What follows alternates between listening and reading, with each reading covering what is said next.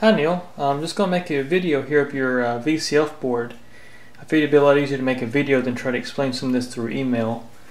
What I found is originally your symptoms were you had no audio output for the VCF circuit, and that was your symptoms. But what I found out after doing some measurements and things, I actually found out that you had your audio output. Your audio out was not the issue. What the problem was is your actual VCF circuit was dead. And what happened is, I'm going to go to the schematic so I can show you this, and I'll come back to this board and show you what I've done. Is what I found out in my research is that somebody had replaced this E402 with two transistors. And basically this E402, and this is actually your VCF ladder filter here, the Moog ladder filter, but he balances each branch of this transistor network. And evidently he had went bad in your board at some point, and somebody had tried to replace him with two transistors, which evidently did not work too well because I think it pulled too much current for all your ladders and everything like that in this filter. And what it also did, and this is what your primary issue was that once I replaced your E402, I got looking, and I noticed that this resistor here, R158, had opened up. Which this is in a resistor network. This is one of those little resistor networks, which I'm going to show you when I go back to the board. But it's N6, which is a little network. And he had opened up. He was reading nothing. I was reading nothing from pins 3 to 4 in the network. So that was one of your issues. And your other issue is right here off your current source and current source for your VCF. You have another branch right here, which is R159, pins 9 and 10, which is 7K resistor, which had also opened up. So this filter was just sitting here doing nothing. I mean, it was just literally dead. And so what I did is I had to do this a little weird because these networks are not very easy to get. And so I fixed you up by doing this right here, which I'll go back to the Polymoog and show you.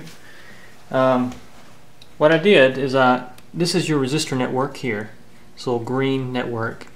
What I did is I cut pins 3 and 4 off of it and installed a 1K resistor beside of it. And that seems to be working very well. And then what I did for the 9 and 10 pins is I actually left them together, but I shorted them. I soldered the two legs together. And then what I did is I went over here and I changed this resistor right here that was originally at the leg of this transistor. And originally what you had like a 5.6K here, and then that was a 7K. So what I did, and they were in series. So I installed a 12K resistor. And basically it takes the place of both of those resistors. And it's a 2-watt resistor, so it can handle a little more current. And so basically that took care of that problem. And I also went on to just replace all your ladders, your transistor ladders, and replace the CA3046 relay to that circuit. And I installed an actual E402 N-channel JFET, which is a new old stock part. So I've got this thing set back up to original spec with some exceptions to make it work. Because like I said, these little resistor networks are not easy to get. But anyways, as you can hear, I've still got a few issues on this board. Primarily with your actual envelope generator or contour generator for your VCF. It's trying to work, but it's just not working correctly. But as you can hear, I'm on VCF out, and we'll set up a little longer sustain time. As you can hear,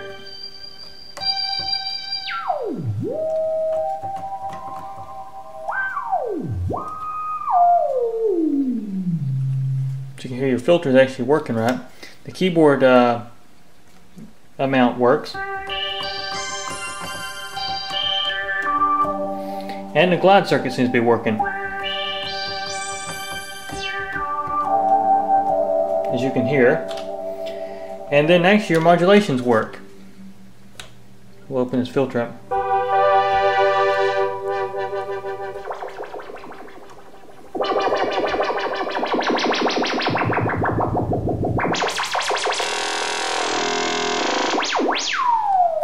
And your sample and hold works.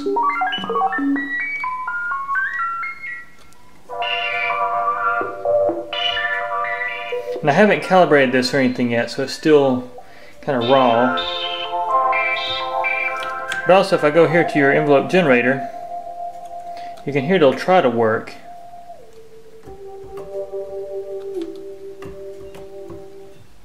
So you can hear it just changes the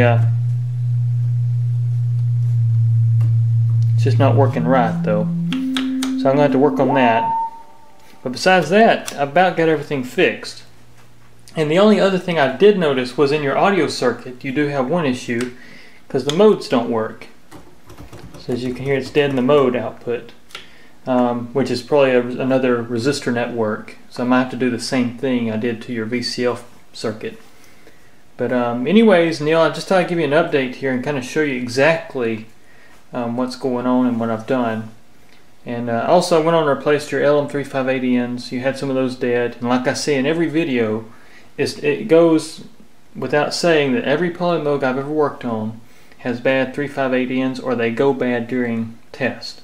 So I just go in and put new ones in it. I socketed them, and I've got everything fixed up very nice for you. As you can see, there's an example there.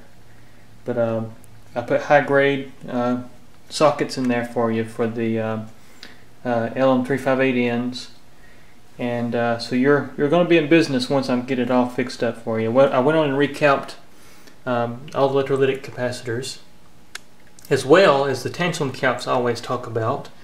I put in these nice new parts, still using tantalums, and there's a reason behind that. I know a lot of people replace these with electrolytics, which, I mean, they work, but these seem to be a little more stable. And since what you want to do is primarily catch that voltage on turn on, that's really all these things care about.